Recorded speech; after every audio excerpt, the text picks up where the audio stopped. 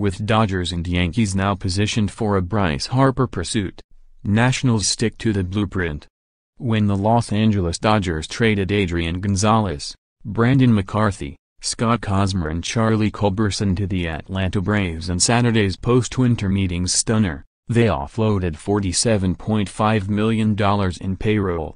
They are now projected to hover comfortably below the 2018 competitive balance tax threshold, something that could change with in-season additions, but probably won't.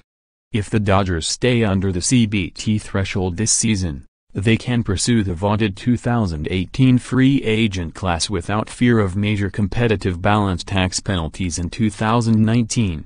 In other words, if the Dodgers stay under the CBT threshold, $197 million, this season, they can go all in on Bryce Harper.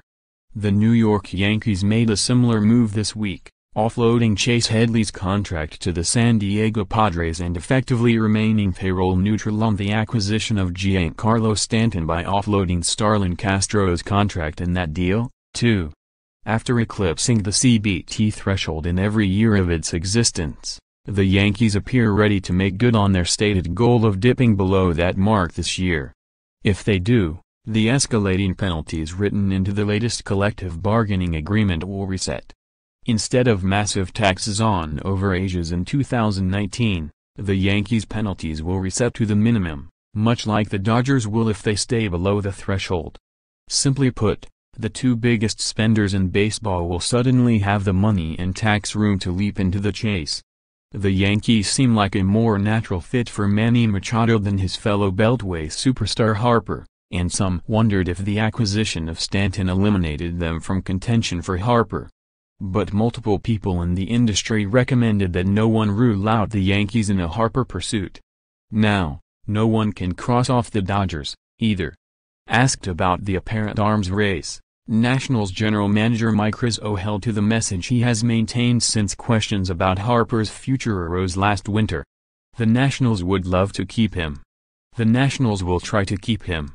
The Nationals cannot control what other teams do in their pursuit. I think everyone positions themselves, everyone's got their long-term plans. We're no different, Rizzo said. We try to focus in on ourselves. We've got a strategy in place. We've got a blueprint to be good for a long period of time. And that continues. The Yankees always seemed like a landing spot for Harper, who chose 34 as his jersey number because 3 and 4 add to 7, which was the number on Mickey Mantle's uniform. The Dodgers continue to seem a natural fit. His close-knit family lives a few hours away in Las Vegas. His father, Ron, can be seen behind the batting cage almost every time the Nationals play at Dodger Stadium. His family knows former Dodgers great Steve Garvey well, and Harper has always had an interest in the biggest stages. Celebrities pack the Dodger Stadium stands, and the Dodgers are one of the most storied and well-regarded franchises in the sport.